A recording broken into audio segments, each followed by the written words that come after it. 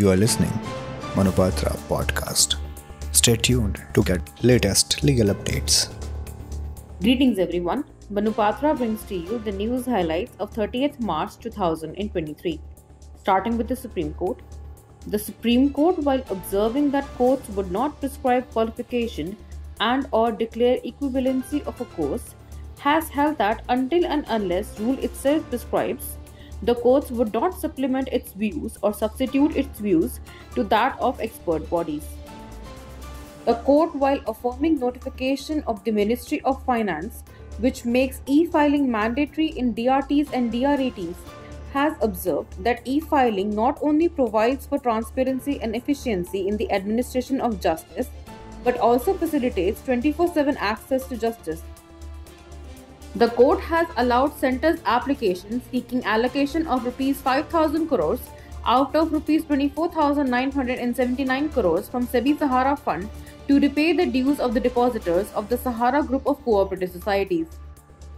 The court, while dismissing PIL challenging open ballot system for Rajya Sabha elections, has observed that similar issue was examined in Kuldeep Nair versus Union of India, wherein court held that open ballot system was necessitated to prevent cross-voting and flouting of party discipline.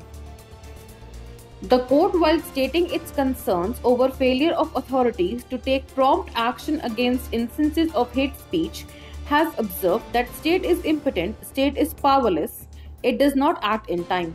Why do we have a state at all if it is remaining silent?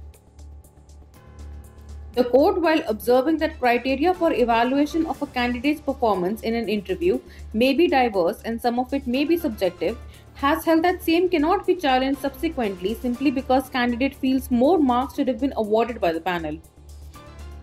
The court has held that even in case where capital punishment is not imposed, constitutional courts can impose fixed term sentence by directing that a life sentence for a minimum term which is not less than 14 years without remission.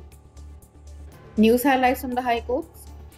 The Bombay High Court has quashed a criminal intimidation complaint against actor Salman Khan filed by a journalist in 2019. The Kerala High Court, while taking note of deplorable state of captive elephants as well as various instances of cruelty meted out to them, has directed for constitution of 5-member committee of experts to advise on matters pertaining to human-elephant conflict situations arising in the state. The Guwahati High Court, while acquitting a woman who was convicted for murdering her husband, has held that confession made to police officers in absence of magistrate cannot be basis for convicting accused for offence under section 302 of IPC, as the same is inadmissible in evidence.